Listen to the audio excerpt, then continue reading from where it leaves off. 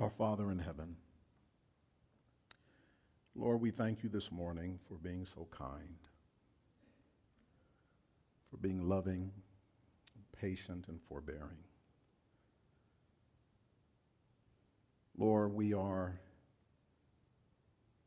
awestruck that the creator of all things and the sustainer of all life would seek to even call us friends. And more so, you desire us to be your sons and your daughters. Thank you, Lord, for looking upon us,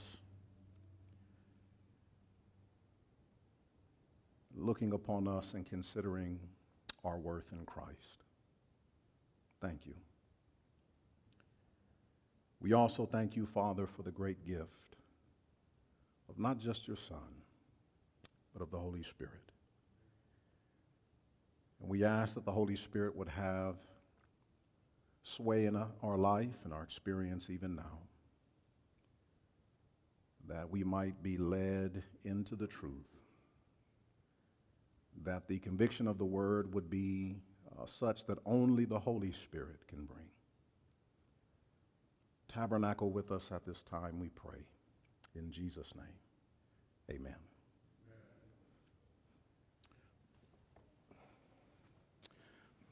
Good morning and happy Sabbath to everyone. It's always a blessing to be in the house of the Lord. What do you say? There's a slight change in your bulletin. There is, you already know there's a scripture change. The sermon is changed also. You prepare throughout the week, and as I was going through my preparations, I was like, man, things were just coming like really fast, right? Abnormally fast. And this morning, just going over it again, woke up early, going over things, and realized, wait a minute, I have done this before. So I went back and I started looking through my ministry journal just to see, and I was like, okay, I have preached this before. Now we're getting back into the parables. That was the desire. And I had realized that the parable that I was going to touch on, I had made part already of the series. So I said, well, I don't want to be redundant. I don't want to record it a second time in the series. So I said, well, Lord, what do we do? And the Lord had me settle on what we like to call old gold in these parts in the book of Isaiah. So that's where we're going to be studying together this morning. The book of Isaiah, chapter 6. So not necessarily a parable, but it will be a one-off sermon. We'll jump back into the parables next time. So let's go to our Bibles to the book of Isaiah, the 6th chapter. Isaiah, the 6th chapter. And we're looking in verse 1. Isaiah chapter 6, verse 1. When you're with me this morning, let me know by an amen. Isaiah, what chapter? Verse 1. The Bible says, in the year that King Uzziah died, I saw also the Lord sitting upon a throne, high and lifted up, and his train filled the temple. Above it stood seraphims, each one had 6 wings. With twain he covered his face, with twain he covered his feet, with twain he did fly. And one cried unto another and said, Holy, holy, holy is the Lord of hosts, the whole earth is full of his glory. And the posts of the door moved at the voice of him that cried, and the house was filled with smoke. Then said I, Woe is me, for I am undone, because I am a man of unclean lips. I dwell in the midst of a people of unclean lips, for mine eyes have seen the King, the Lord of hosts. We'll pause there. Isaiah obviously had an experience. In Isaiah chapter 6, he sees this great vision of the Lord, high and lifted up, The Bible talks about his glory filling the temple. And when Isaiah sees this, the Bible says it caused such an experience in him where he cries out saying, "Woe is me." What was it about the vision of Isaiah 6 that called Isaiah to call forth such a strong denunciation against himself? After all, here is the prophet of God, the prophet to Judah. Here's the prophet of God who God had called, and yet he pronounces a woe upon himself. What was it about this glorious vision? And so we're going to take this particular story, try to unpack it a little bit, and then we will end on Isaiah's experience, because Isaiah is what we call a pattern or representative man. In the spirit of prophecy, Sister White often writes about the prophets and the patriarchs and how they are representative men. In other words, they represent the people not only that they're ministering to, but they represent the people of God as a whole. And so here is Isaiah calling a denunciation upon himself, such as, "Woe is me, I'm undone, I am a man of unclean lips," because Isaiah represented the people. We're going to see that the experience that Isaiah had is the experience we must have if we're going to be saved at last. And there is a key here. God lays out before us how we can have this experience. We too must see the vision. And so the Bible tells us in the book of Isaiah, how does it start? In verse 1 of Isaiah chapter 6, it says, "In the year that who dies?" King Uzziah. Now, King Uzziah is not really a very famous king to most. When you ask people who King Uzziah was, it's, very few may have even heard of King Uzziah, grandfather of Ahaz, which is one that we know more about, King Ahaz.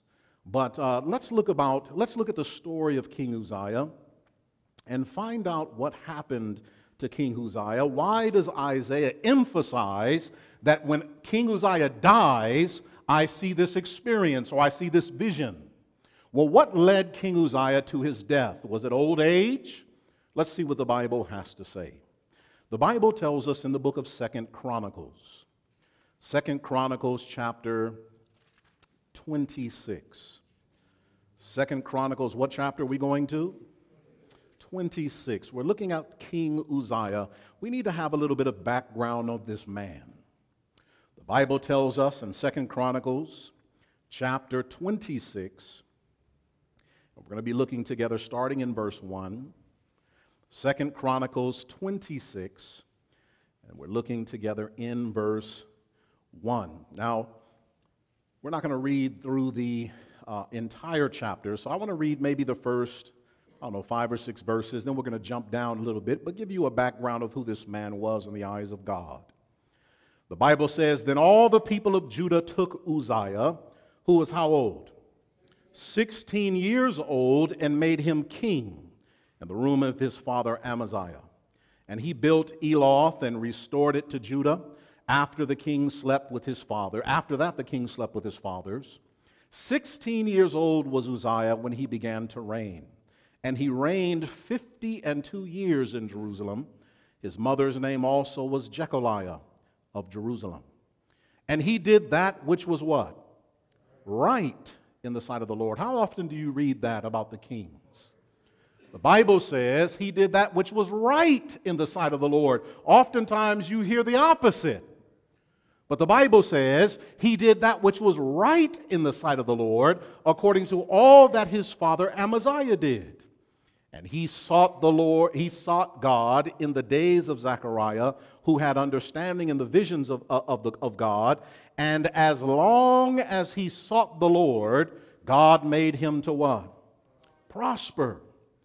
So here you have this glorious beginning of this very infamous king.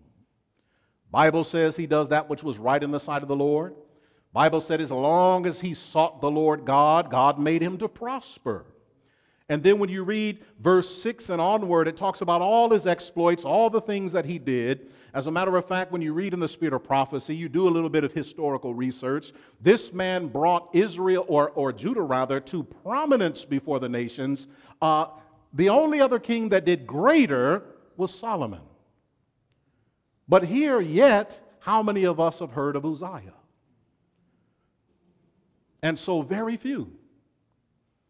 But next to Solomon, he was the most prominent in prospering the people of God. But notice what happens in his story. Very, very interesting here. In the end of verse 15, it says that he was marvelously helped till he was strong. And then there's a change in verse 16. But when he was strong, his heart was what? Lifted up to his destruction. The Bible says when he was strong, what happened? His heart was lifted up to his destruction. You know, it's very interesting when you go in the history of the people of God, when Moses was writing to them in the book of Deuteronomy, and he's explaining to them all that God is going to do for them, how he's going to prosper them. He talks about how their heart would one day wax fat, and they would kick against him, and they would turn away from the Lord. Something about prosperity does something to people. Not everybody can handle prosperity. The Bible says here that Uzziah was marvelously helped. I love that word or that phrase. He was marvelously helped until he was strong, but when he was strong, his heart was lifted up to his destruction. Now, in the Bible, we have various places where the uplifted heart is emphasized. Daniel chapter 5, for an example, and I just want to make sure I give you the correct verse. Daniel chapter 5, you don't have to turn there, but Daniel 5 in the story of Nebuchadnezzar, in verse 20 of Daniel chapter 5, it talks about how Nebuchadnezzar's heart was lifted up and his mind became hardened in pride. In the Bible, when someone's heart is lifted up, when somebody's heart is exalted, it's a symbol or denunciation of pride. And so when Uzziah became prosperous, the Bible says pride was his downfall. Now, it's very interesting because pride is what caused the downfall in the very beginning. You remember, matter of fact, in Ezekiel, go there with me, Ezekiel 28, and let's read about Lucifer and what the Bible says happened to him. In the book of Ezekiel, not the book of Lucifer, the book of Ezekiel. Ezekiel, I hope you don't have that book in your Bible. The book of Ezekiel. Notice what the Bible says in chapter 28. Ezekiel chapter 28, about this lifted up heart where pride was birthed in the experience of Lucifer. The Bible says in Ezekiel 28, we'll look together. Let's just jump into verse 17 for the sake of time. Ezekiel 28, verse 17, God says, thine heart, speaking to Lucifer, thine heart was what? Lifted up because of thy beauty. Thou hast corrupted thy wisdom by reason of thy brightness. I will cast thee to the ground. I will lay thee before kings, that they may behold thee. And so the Bible shows that Lucifer, the one who sealed up the psalm, the one who was perfect in beauty, was perfect in the days that he was created till iniquity was found in him. This individual is where pride birthed from. And the Bible says his heart was lifted up. This was his problem. Now, it's very interesting in the story of Lucifer, when his heart was lifted up, it caused him to want to do a few different things. And the Bible explains to us what the uplifted heart causes one to want to do. As a matter of fact, if you look in the book of Isaiah, look at the book of Isaiah. You know these chapters, you know the verses, Isaiah 14. Let's go there, Isaiah chapter 14. Look what pride led Lucifer to do, or to desire to do. The very reason he was cast out of heaven is found here. The book of Isaiah, chapter 14. We're going to begin in verse 12 and read to verse 14. Isaiah 14, 12 through 14. Bible says, are we all there? How art thou fallen from heaven, O Lucifer, son of the morning? How art thou cut down to the ground, which did weaken the nations? For thou hast said in thine what? Heart. Remember that heart that was lifted up? That symbol of pride. Thou hast said in thine heart, I will ascend into heaven. I will exalt my throne above the stars of God. Let's pause for a minute. What was Lucifer's position? We didn't read about it in Ezekiel 28, but we know what was Lucifer's position in heaven. He was covering cherub. I mean, if we were to, go and say, well, you have God the Father and then Christ the Son, if we were to do it that way, I don't believe it in that fashion, but if we were to do it in that way, where does Lucifer fall on the totem pole? Right up under Christ. So when the Bible says, I'm going to exalt myself, I'm going to ascend in heaven, there's only so much further you can go in heaven. So what was Lucifer's problem? Who did he have a controversy with? Christ. When he says, I'm going to ascend into heaven, I'm going to take Christ's place. He says, I'm going to exalt my throne above the stars of God. When we think about a throne, what type of individual sits on a throne?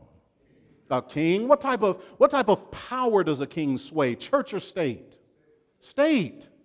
Now we know Lucifer, he was the covering cherub, he was the light bearer in heaven, he was next to Christ, the leader of angels. And so he's like, listen, I want my power, my civil power, if I can use that phrase, to ascend.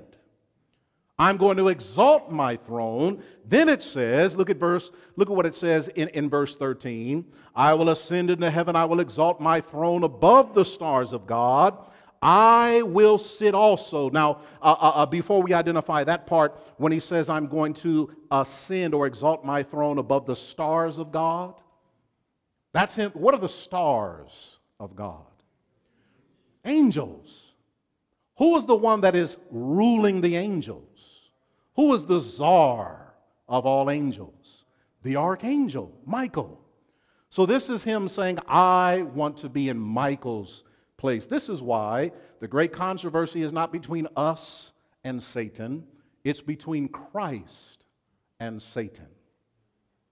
The Bible says, I'm going to exalt my throne above the angels of God. I want to be Michael, the archangel. And I will sit, what is that word? Also. What does that mean? In addition to.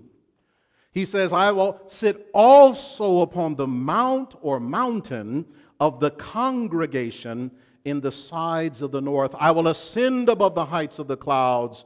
I will be like the Most High. And again, that word or the name Michael means he who is like the Most High, or he who is like God. So again, it emphasizes who he's fighting against here. But he says, I'm going to exalt my throne, civil power.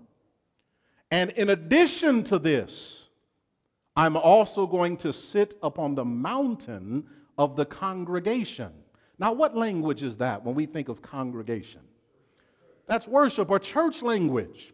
So I'm going to exalt myself, my civil power, and at the same time, in addition to this, I'm going to sit also upon the mountain of the congregation. I'm going to lead Mount Zion on the sides of the north. So what was Lucifer trying to do? He's trying to bring together church and state. This is what pride was birthing in heaven.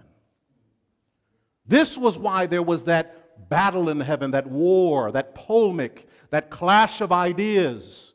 This is why Lucifer had to be cast out. Because if he was not cast out, the very epitome of church and state that we see in Bible prophecy, which would be spiritual Babylon, he would have set up there.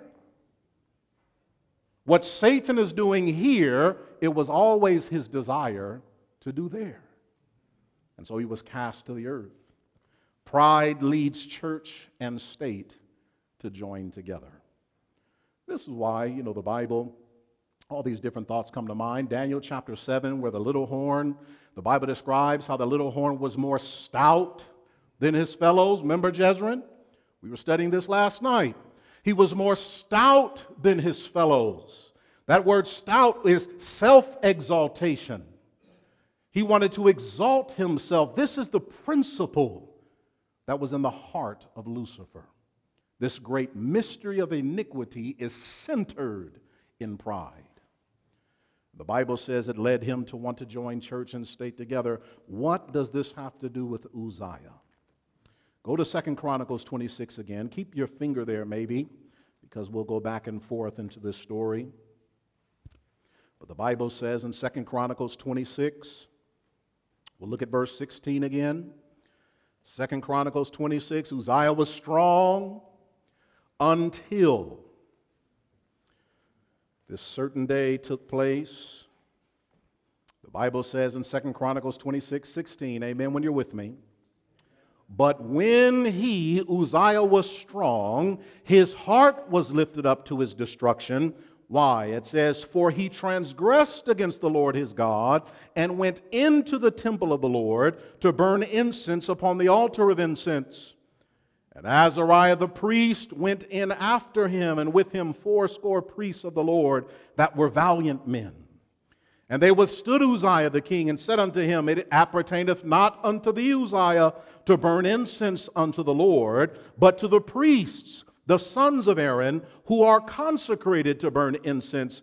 Go out of the sanctuary, for thou hast trespassed, neither shall it be for thine honor from the Lord. Notice the Bible identifies that this uplifted heart of Uzziah led him to do the same thing that Lucifer did. Now you say, well, how was he bringing church and state together? What was Uzziah? He was king. What did he go into the sanctuary to do? To burn incense. Whose role was it to burn incense? The priests. So Uzziah was saying, listen, I'm going to be priest king. I'm going to take upon myself the prerogatives that fall to God alone. There is only one king priest in the Bible, and that is who? Melchizedek, Christ, or the symbol of Christ, the representative of Christ. I'm going to be king priest. And so here he is bringing church and state together, trying to be like God. The Bible says, going on in verse 19, then Uzziah was wroth and had a censer in his hand to burn incense. And while he was wroth with the priests, the leprosy even rose up where? In his forehead before the priests in the house of the Lord, from beside the incense altar. And Azariah the chief priest and all the priests looked upon him, and behold, he was leprous in his forehead. And they thrust him out from thence. Yea, himself hastened also to go out, because the Lord had done what? Smitten him. Now the Bible says the Lord smote him with leprosy. We can see that clear in the text. So the question I'm going to ask you might seem a little odd. But how was it that he receives this leprosy in his forehead? What was the causative event? Now we know he goes into the sanctuary to do the work of the priest. We know he's bringing together church and state. We know his heart is uplifted. But what caused the leprosy? I want to look at something with you about King Uzziah. The Bible mentions there's two texts in the scripture that just kind of go off, just kind of mention something and move away. But when we put them together and then you go into some history, it is telling. So let's start in the book of Amos. Go to Amos with me. Where are we going? Amos. I want you to go to Amos, the first chapter. It's the first chapter, first verse. Amos 1:1.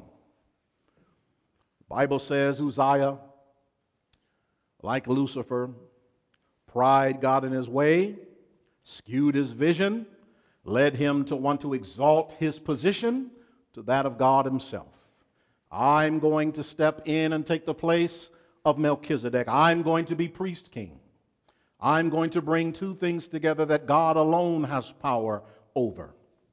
The Bible says in the book of Amos, Amos chapter 1, verse 1, it says, the words of Amos, who was among the herdsmen of Tekoa, which he saw concerning Israel in the days of who? Uzziah, king of Judah, and in the days of Jeroboam, the son of Joash, king of Israel, 2 years before when? The earthquake. So Amos is having this vision in the days of Uzziah and the days of Jeroboam. And the Bible says he has this vision, 2 years before the earthquake. Very interesting. I want you to go with me to Zechariah. Go with me in the Bible to the book of Zechariah. Notice what it says. Zechariah. And we're going to chapter 14. Zechariah 14. And let's just jump down into verse 5. So Amos has this vision, days of Uzziah, days of Jeroboam, 2 years before the earthquake. Then the Bible says in Zechariah chapter 14, Zechariah chapter 14, what verse are we going to? Verse 5, notice what the Bible says. It says, and ye shall flee to the valley of the mountains, for the valley of the mountains shall reach unto us all. Yea, ye shall flee like as ye fled from before the earthquake in the days of Uzziah, king of Judah. And the Lord my God shall come and all the saints with thee. Twice the Bible identifies this great earthquake in the days of King Uzziah. Now, when you do some historical research, you come to the words of a very famous historian by the name of Flavius Josephus. Anybody ever heard of Josephus before? Very famous Bible historian. Now, Josephus records the events of this earthquake. And I'm going to read them to you. This is taken from the works of Josephus, Flavius Josephus, The Antiquity of the Jews. This is book 9, page 246. Now listen to what it says. I won't read the whole paragraph, just some key parts. While Uzziah was in this state, making preparations for futurity or for the future, he was corrupted in his mind by pride and became insolent. I'll jump down. Accordingly, when a remarkable day was come and a general festival was to be celebrated, he put on the holy garment and went into the temple to offer incense to God upon the golden altar, which he was prohibited to do by Azariah the high priest, who had 80 priests with him, and who told him that it was not lawful for him to offer sacrifice, and that none beside the posterity of Aaron were permitted to do so. And when they cried out that he must go out of the temple and not transgress against God, he was wroth against them and threatened to kill them unless they would hold their peace. In the meantime, a great earthquake shook the ground, and a rent was made in the temple. And the bright rays of the sun shone through it and fell upon the king's face, insomuch that the leprosy seized upon him immediately. So history tells us that while Uzziah was adorned in the garments of the priests, while he was going to burn incense upon the altar and offer sacrifice, which was the work of the priests, the Bible says when they tried to thrust him out of the temple and he resists, even to the point where he was ready to kill 81 men, the Bible says there was an earthquake. It caused the temple to split at the top. The sun's rays shone right through that crack, fell right upon the forehead of King Uzziah, and immediately he was marked in his forehead with leprosy. Very interesting. You see, there's actually another story in the Bible that's very similar to this story. It's the story of King Jeroboam. You remember King Jeroboam, he also was to take upon himself the role of the priest. He also was to burn incense. The Bible tells us in the book of Kings that he sets up the lowest of the people to be the priesthood. The Bible says that he puts a golden calf in Dan, and he puts another golden calf in Bethel. And the people were to go and worship this golden calf as the God that brought them out of Egypt. And then the Bible says he sets up his own day of worship. It was the 8th month and the 15th day of the month. Now, it's very interesting if you do, God does things by 7. So you had 1 through 7 Sabbath, right? Another 7 brings you to the 14th day, Sabbath. So then what would the 15th day be? So he sets up that day as the day of worship. He puts a golden calf, which is an image of the beast, in Dan and in Bethel, and he tells the people to worship this image of the beast. And Dan, the word Dan means judge, civil power. Bethel means house of God, church power. These things weren't just done arbitrarily. They weren't done without thought. I'm going to set up one image in the church, one image in the state. You're going to worship this image. You're going to worship on this day that I've created. And you're going to follow this apostate priesthood.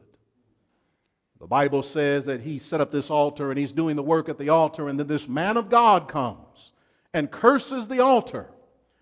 Jeroboam says, seize him. And as he reaches his hand out, what happens to his hand? It withers with leprosy.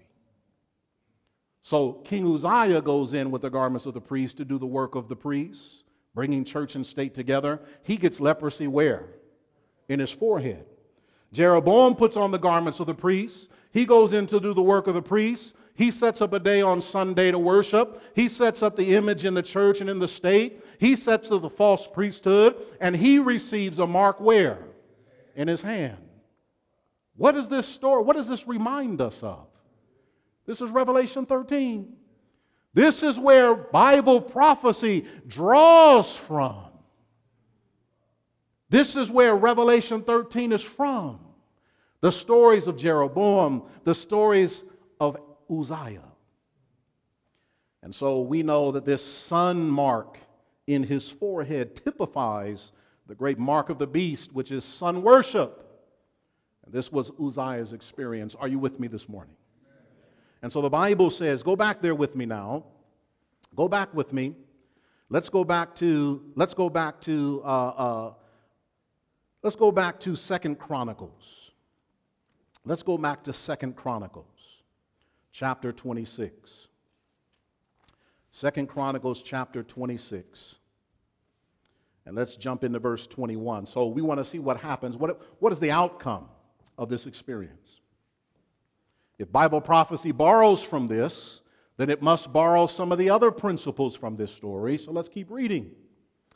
The Bible says in 2 Chronicles 26, we're looking in verse 21. When you're there with me, amen. The Bible says, and Uzziah the king was a what? A leper unto the day of his death, and dwelt in a several house, meaning he was separated. It was a several house is like being put in isolation. He dwelt in a several house being a leper, for he was cut off from the house of the Lord. And Jotham his son was over the king's house, judging the people of the land. Sad way to end this story. Starts off by saying he did that which was right in the sight of the Lord. Starts off by saying he made the people of God to prosper. He was following the prophet. He was doing all the things that the people of God should do. He was making exploits against the sun worshipers. He was fighting against the heathen. And then at the end of time, pride seized his experience and he becomes just like the ones he fought against. The Bible says that he brought the church and state together. The Bible says he received the mark of leprosy, a symbol of sin in the Bible. He receives this mark in his forehead just like Jeroboam received his mark in the hand. And how did he end this story? In repentance. When he received the mark, was he able to undo it? The Bible says he was a leper to the day of his death, and he was cut off from the house of the Lord. And in Bible prophecy, those of us who are studying prophecy, we know first comes the image of the beast, then comes the mark of the beast, then the people of God are separated into two classes, righteous and wicked. And this is from the story of Uzziah. What is taking place in the days of Isaiah? You know, Isaiah began his ministry in the days of King Uzziah. Go back with me to Isaiah. Now that we have this background, Isaiah 6 takes on a whole new picture. So notice Isaiah chapter 6. Notice Isaiah chapter 6. We'll jump back into verse 1. Isaiah chapter 6 and verse 1, it says, "In the year that King Uzziah died, I saw also the Lord sitting upon a throne high and lifted up, and the train filled the temple." So again, remembering the story and experience and events of the life of King Uzziah. Image, mark, separation, those 3 points. And we can bring out other subtleties there, but just those 3 is enough for this morning. First, the image was created. Then the mark is represented. Then there's a separation between righteous and wicked, the people of God. In the year King Uzziah dies, Isaiah sees a vision. The Bible says he sees the Lord sitting upon a throne, high and lifted up, and his train filling the temple. Above it stood the seraphim, each one having 6 wings. With 20 he covered his face, with 20 he covered his feet, with 20 he does fly. And one cries unto another, "Holy, holy, holy is the Lord of hosts. The whole earth is filled with his glory." And the posts of the door moved at the voice of him that cried. And the house was filled with smoke. Then said I, when? When does he say it? Then, after this experience, after King Uzziah dies and all those events, after he sees the great vision of the Lord where God's glory fills the whole earth and then smoke fills the temple, then he says, "Woe is me, for I am undone, because I am a man of unclean lips, and I dwell in the midst of the people of unclean lips, for mine eyes have seen the King, the Lord of hosts." It's very interesting in the story, in the experience of Isaiah. If you start, this is just 6 chapters in.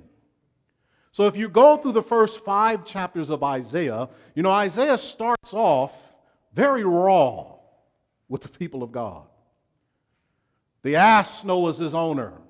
And, the ox knows his owner. The ass his master's crib. But Israel doesn't know, my people don't consider. He talks about from the top of the head to the sole of the feet, there's wounds and bruises and putrefying sores that have not been bound up or mollified with ointment. Describing that from the leadership to the lowest person, they're all as leprous men. This is Isaiah rebuking the people. You go into Isaiah chapter 3 and he's laying out all these woes upon the wicked. Isaiah chapter 5, woes upon the wicked. But now he sees a vision, and what does he say? Woe is me. I'm undone. Woe is me. I was called to give a word to the people, and I'm just like them. I'm no different than the people I've been sent to rebuke. Woe is me. Do you think he had this experience in chapter 1, 2, 3, 4, and 5? Not at all. Isaiah felt he was better off than he really was. And we'll show you this in the spirit of prophecy. Isaiah represents Laodicea to the T. The prophet Isaiah. We're going to read. I have the quotes. And so here is a Laodicean rebuking Laodicea until eye salve shows him himself. And what was the eye salve? How did it come? Well, you know, let's do it this way. Now, whether you know this or not, we're putting like 4 sermons in one, right? When the Bible shows Isaiah's calling out, woe is me, through the scripture, those who call woes upon themselves are represented as the wicked. Job says so. In the book of Revelation 18, remember the great city Babylon? When Babylon receives her plagues and she's falling, it doesn't say woe there. It uses a different word in the Greek that's translated alas. Alas, alas, the great city. But when you look, it means woe. And so the woes of the Old Testament are the alases of the New. And Babylon has woes pronounced upon it. But here's Isaiah calling woes upon himself, having the experience of a people that have fallen away and an experience of Babylon that he later rebukes. Isaiah says, woe is me. Then he says, not just woe is me, but he says, I am what? Done. I am undone. Now, you know, we can just keep it in the English and go places with that word. It's very interesting. When something is undone, you know, let's just think of let's say, you know, ladies, my daughters, for an example, they're sick today. They're not here, but they were preparing for my grandson's birthday. And they were making him some little muffins, right? Some little, we call it chunky monkey muffins. And they were really good. Now, if you don't cook those things thoroughly, what do you call them? Undone. And something that's undone, is it fully baked? So it's half-baked. Something that's undone is half-baked. Something that's half-baked is not all the way hot. And it's not all the way cold, it's what? Lukewarm. So woe is me. I am undone. I am lukewarm. But that word undone is very interesting in the original language. It means I am brought to silence. Means I have nothing to say. I can't plead my cause. That reminds me of a certain man that Jesus talked about, that when the king came in to see his guests, he finds a man there that has not on the wedding garment. And the question was, friends, how did you get in here not having on the wedding garment? And the man had a list of things he said, right? No, the Bible says he was speechless. He was undone. Woe is me, I am undone. Then he says, I am a man of what type of lips? Unclean lips, and I dwell amongst the people of unclean lips. I'm just like them. For 5 chapters, Lord, I thought I was better than them, but now I'm just like them. Now, what does it mean to have unclean lips? If you go to Isaiah chapter 6, if you look in Isaiah 6, you don't have to go very far. There's many different places in the Bible that you can see this principle, this point here. But if you look in chapter 6, and let's jump down to, look at verse 7. Look at verse 7. The Bible says, in Isaiah chapter 6, verse 7, one of these angels that fly, they take the live coal from off the altar. It says in verse 7, he laid it upon my what? Mouth, and said, lo, this has touched thy what? Lips. In the Bible, and it's not a hard thing to sell, it's not a hard thing to see. It doesn't take great Bible study to see this, but the lips symbolize the mouth. So he says, listen, here's the coal, boom, it's touched your lips. I've laid it upon your mouth. Right? Lips and mouth go together. Does that make sense? And then you can see this all through the scripture, so we don't need a great deal of Bible study to show this. So when Isaiah says, I am a man of unclean lips, this means I'm a man of an unclean what? Mouth. Now with that point in your mind, go with me to the book of Luke chapter 6. Luke chapter 6. We're talking about what Isaiah is saying about himself. Look at Luke chapter 6. We're going to Luke chapter 6. We'll just jump into verse 45. Luke chapter 6, verse 45. Luke 6, verse 45. When you're there with me, amen. The Bible says, a good man out of the good treasure of his heart bringeth forth that which is good. An evil man out of the evil treasure of his heart bringeth forth that which is evil. For of the abundance of the what? Heart his mouth speaketh. So when the Bible is talking about a man has an unclean mouth or an evil mouth, the problem is not so much here. Where's the problem? It's the heart. I have unclean lips. I have an unclean mouth, which means I have an unclean heart. I am a man of unclean lips. Let me just give you, let's look at one other Bible text. Go to Matthew 15. Matthew chapter 15. Look at Matthew the 15th chapter. Matthew 15, we're going to verse 18. Matthew 15, we're looking in the 18th verse. The Bible says, but those things which proceed out of the mouth come forth from the where? Heart, and they defile the man. We touched on this when we were talking about that very thing. That was the title of the sermon, that which defiles the man, or they that defile the man. It comes from the heart. Woe is me. I am a man of unclean lips. I dwell in the midst of a people of unclean lips. I'm undone. All these denunciations that Isaiah lobbed at others, he's now placing upon himself. He recognizes his true condition. Now, it's very interesting. I'm going to read about this. You know, when I was going through this study, I was like, man, wait a minute. This can't be. This is Isaiah the prophet. Certainly this can't be. Isaiah, which we call the gospel prophet. The one that Christ quotes from probably the most of all the prophets. The one who says, you know, lo, a virgin shall be with child. That Isaiah.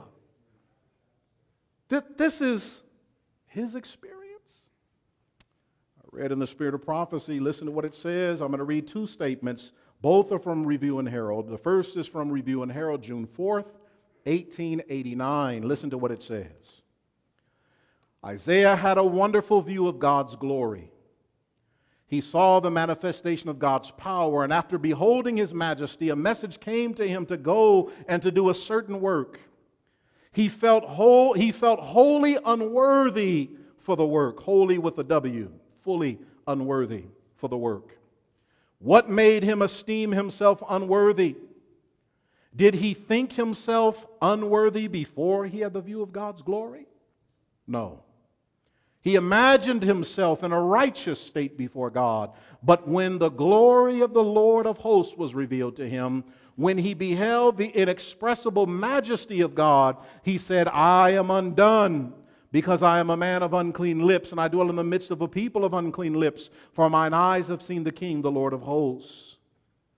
Then flew one of the seraphims unto him, having a live coal in his hand, which he had taken from the tongs from off the altar, and he laid it upon his mouth and said, Lo, this has touched thy lips, and thine iniquity is taken away, and thy sin purged. This is the work that as individuals we need to have done for us. We want the living coal from off the altar placed upon our lips. We want to hear the word spoken, thine iniquity is taken away, and thy sin purged. So Isaiah felt he was better off. Before he has this vision, he feels he's ready, he feels he's worthy, and then he has this great experience of Isaiah 6. Then comes the woe is me. Now notice what she says in Review and Herald, December 22nd, 1896. December 22nd, 1896. I'm going to read paragraphs 3 and 12. It says, Isaiah had denounced the sins of others, but now he sees himself exposed to the same condemnation he had pronounced upon them. He had been satisfied with a cold, lifeless ceremony in his worship of God. He had not known this until the vision was given him of the Lord. How little now appeared his wisdom and talents as he looked upon the sacredness and majesty of the sanctuary. How unworthy he was, how unfitted for sacred service. His view of himself might be expressed in the language of the Apostle Paul. O wretched man that I am, who should deliver me from the body of this death? The vision given to Isaiah represents the condition of God's people in the last days. They are privileged to see by faith the work that is going forward in the heavenly sanctuary.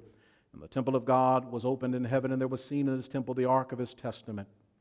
As they look by faith into the Holy of Holies and see the work of Christ in the heavenly sanctuary, they perceive that they are a people of unclean lips, a people whose lips have often spoken vanity and whose talents have not been sanctified and employed by the glory of God.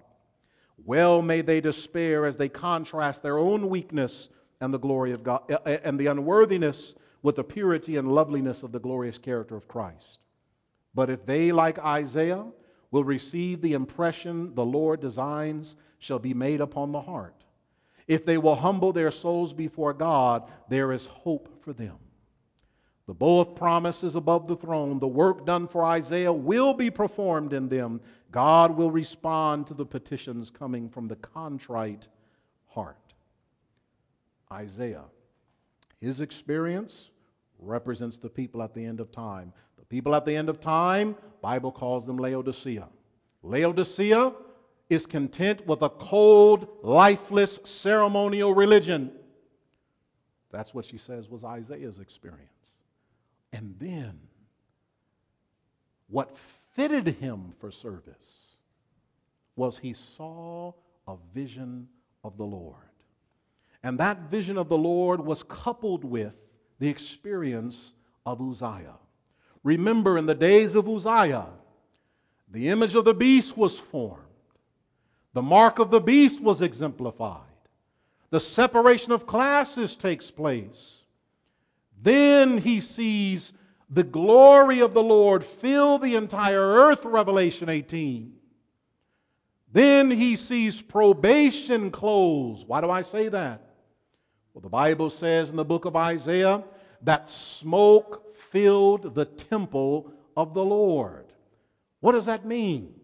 I want you to go with me in your Bible. Go with me to the book of Exodus. Go with me to the book of Exodus. Exodus chapter 40. Exodus what chapter? Chapter 40. Exodus chapter 40. When Isaiah saw this vision, he had an experience. It enabled the coal from the altar to be able to be placed upon his lips to purify his whole being.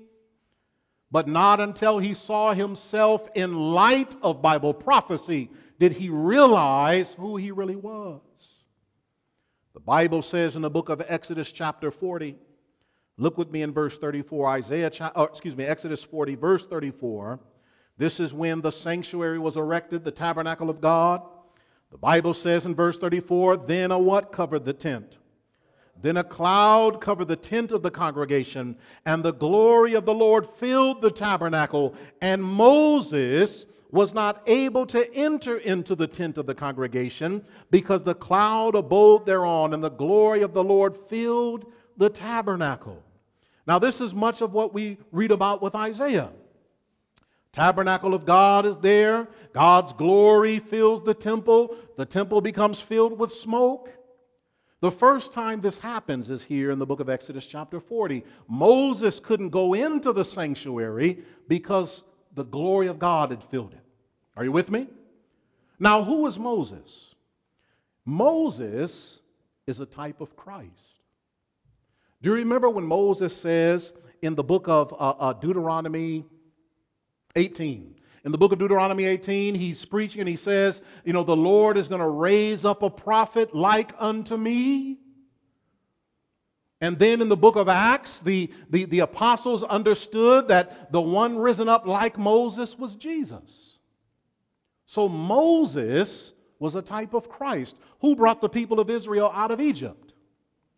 Moses. Who's going to bring God's people out of Babylon? Christ. Right? I'm talking not just in the form of messages, because he likens himself to the angel messages in Revelation 10. But also he's going to physically come and bring his people out. Moses is a type of Christ. When Moses could not enter into the temple, it's describing a time where Christ is not going to be able to enter into the temple. Well, when is this? In the Bible, in the book of, go with me to 1 Kings. Go with me to 1 Kings. Let's look at a few more texts as we draw to a close. 1 Kings. Go to chapter 8. 1 Kings, what chapter are we going to? Chapter 8. 1 Kings, chapter 8. We're going to look at verses 10 and 11. 1 Kings chapter 8, verse 10 and verse 11. When you're there with me, amen. Bible says, and it came to pass when the priests were come out of the holy place, that the cloud filled the house of the Lord. Remember, the first time was with Moses. He couldn't go in because the smoke of the temple, of the glory of the Lord filled the temple. Now we're reading a second time, 1 Kings 8. It says, and it came to pass when the priests were come out of the holy place, that the cloud filled the house of the Lord, so that the priests could not stand to do what? Minister, because of the cloud, for the glory of the Lord had filled the house of the Lord. This is Solomon's temple now.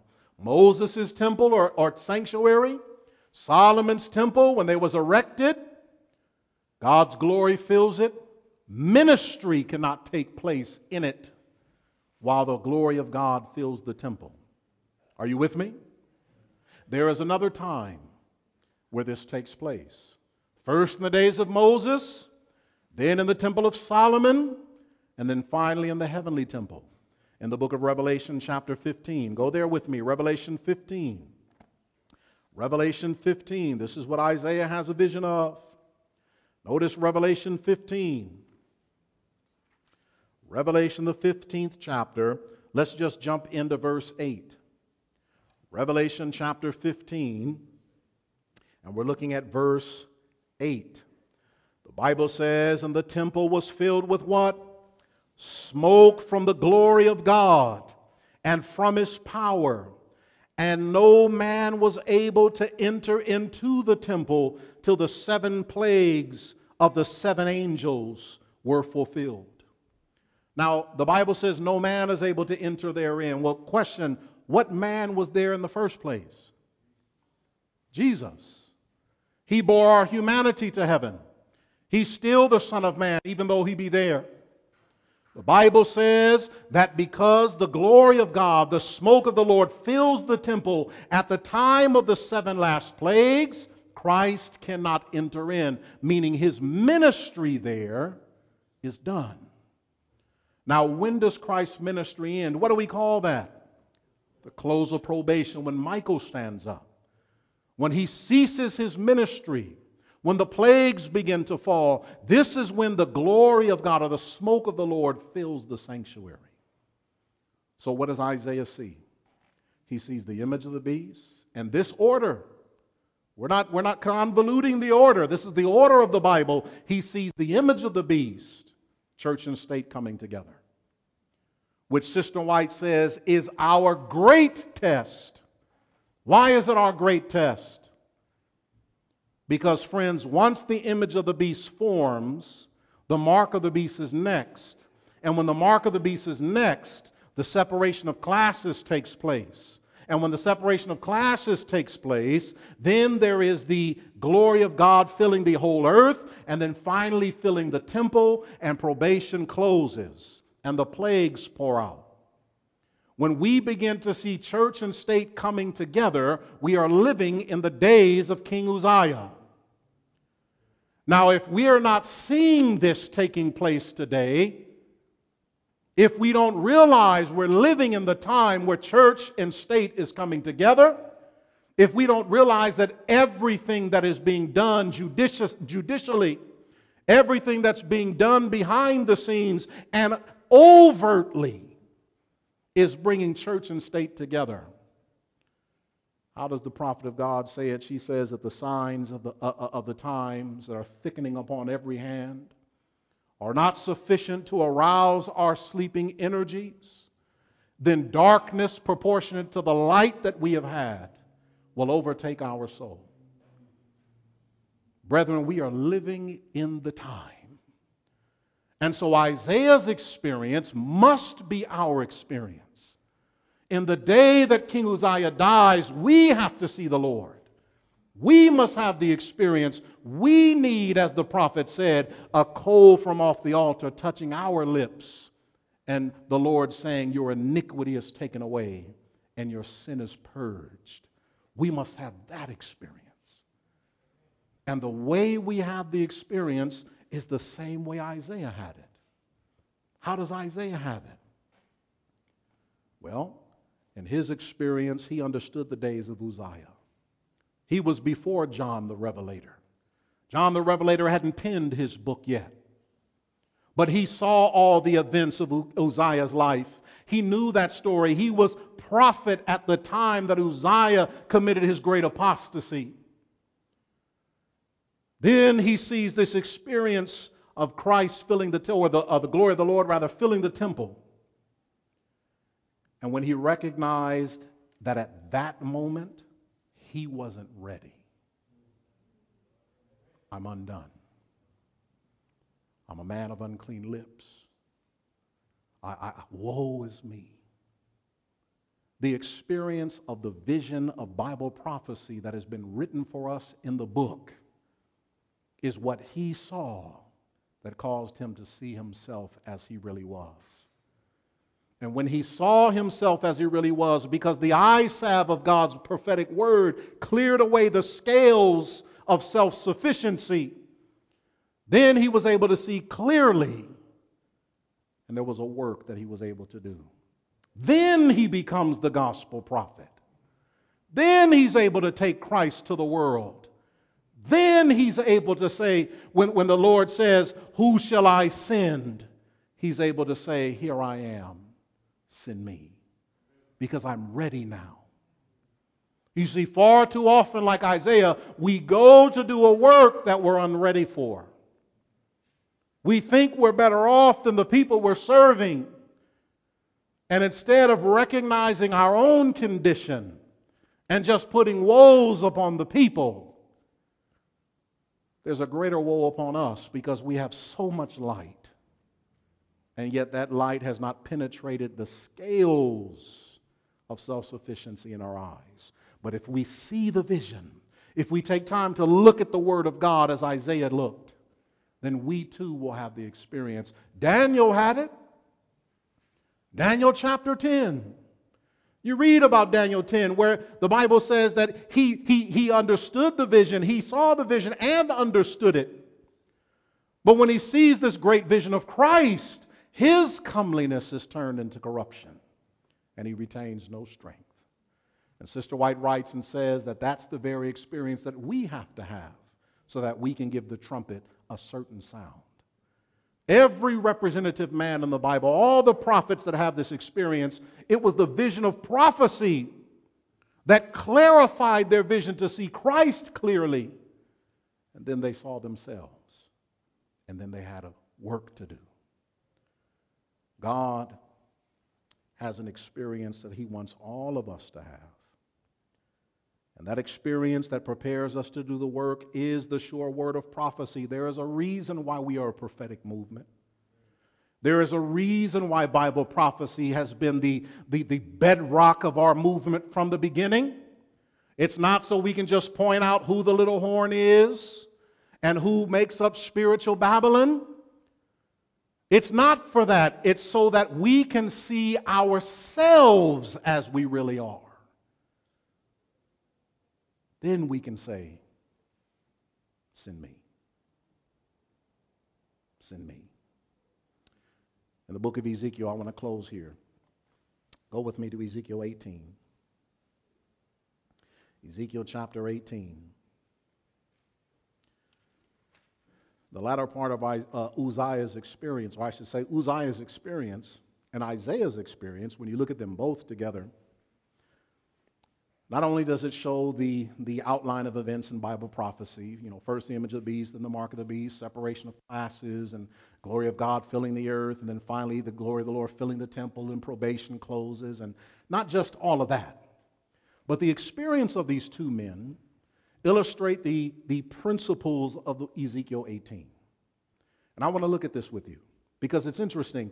Uzziah was good, righteous, started off great, and then messed up in the end.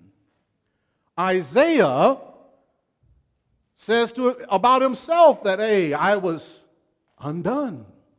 Woe is me, right? I'm unclean. Isaiah has that experience and then flips it in the end and is that righteous man of God who's able to do a work. Notice what it says in Ezekiel 18 as we close, because friends, this is going to be us. We're either going to be Uzziah or we're going to be Isaiah. There's only two classes of people. It's Uzziah or Isaiah. Choose one and choose wisely. The Bible says in the book of Ezekiel 18, let's pick it up in verse 21. Ezekiel 18, when you're there, amen. Ezekiel 18:21. The Bible says, but if the wicked will return from all his sins that he hath committed, and keep all my statutes, and do that which is lawful and right, he shall surely live, he shall not die. All his transgressions that he has committed, they shall not be mentioned unto him. In his righteousness that he hath done, he shall live. Have I any pleasure at all in the wicked, that the wicked should die, saith the Lord God? And not that he should return from his ways and live, but when the righteous turneth away from his righteousness and committeth iniquity, and doth according to all the abominations that the wicked man doeth, shall he live? All his righteousness that he has done shall not be mentioned. In his trespass that he has trespassed, and in his sin that he hath sinned, in them shall he die. Yet ye say the way of the Lord is not equal. Hear now, O house of Israel, is not my way equal, or not your ways unequal? When a righteous man turneth away from his righteousness and commits iniquity and dieth in them, for his iniquity that he hath done shall he die. Again, when the wicked man turneth away from his wickedness and that he hath committed, and doeth that which is lawful and right, he shall save his soul alive. Because he is considered and turned away from all his transgressions that he has committed, he shall surely live, he shall not die. Yet saith the house of Israel, the way of the Lord is not equal. O house of Israel, are not my ways equal, are not your ways unequal? Therefore I will judge you, O house of Israel, every one according to his ways, saith the Lord God. Repent and turn yourselves from all your transgressions, so iniquity shall not be your ruin. Cast away from you all your transgressions whereby ye have transgressed, and make you a new heart and a new spirit, for why will ye die, O house of Israel? For I have no pleasure in the death of him that dieth, saith the Lord God. Wherefore turn yourselves and live. In Ezekiel 18, you have two classes of people. One is represented as committing great sin, yet he considers and turns. And God says all that life of sin, all that lukewarmness, all that cold formality, all that experience will no longer be mentioned. Amen. But then there's the Uzziahs among us, who sometime in our life we turn from our righteousness and commit iniquity. And God says, you can't come with a list of all your good doings and say, but Lord, for 40 years I've been in the church. I just played a little bit and failed. God says all your righteousness will not be mentioned. If you play in sin and die in sin like Uzziah died in his sin, it didn't matter that he started off by saying, the Bible started off by saying he did that which was right in the sight of the Lord. didn't matter then. All the exploits, all the goodness, all the prosperity that he brought to Israel didn't matter a straw then. We're either Uzziah or we're Isaiah. We either recognize ourselves and consider and turn to God, or we get caught up in the end. And then it doesn't matter you were in present truth. Then it doesn't matter you have the charts. Then it doesn't matter how many books you pass out. Doesn't matter then. Isaiah or Uzziah. Either way, we're going to say, woe is me. Father in heaven, in Jesus' name we come before you today. We ask, dear God, that you would help us to have the experience of Isaiah. Now, before probation's door closes, now while Christ is ministering in the heavenly sanctuary, may we, like Isaiah, see a vision. Yea, the very vision of prophecy that has been listed out for us and delineated well. May we understand that we are living in these times where these events are taking place before us. May it be enough to arouse us from our lethargy. May it be enough to arouse our sleeping energies. May it be enough to cause us to consider our ways, lest we be lost. Let none of us, Father, have the experience of Uzziah that actually fulfilled prophecy and received the mark in his forehead. I ask, dear Lord, that we be ones that change, so that when the call, and even now the call is being made, you are looking for a people to go forth. You are looking for a people to fill the world with your glory. You are looking for a people to be those angels that fly in the midst of heaven with a loud voice. You're looking for that people. Let us be able to raise our hands with confidence and say, here am I, send me. Bless us, Lord, and keep us. May that be our experience. In Jesus' name, amen.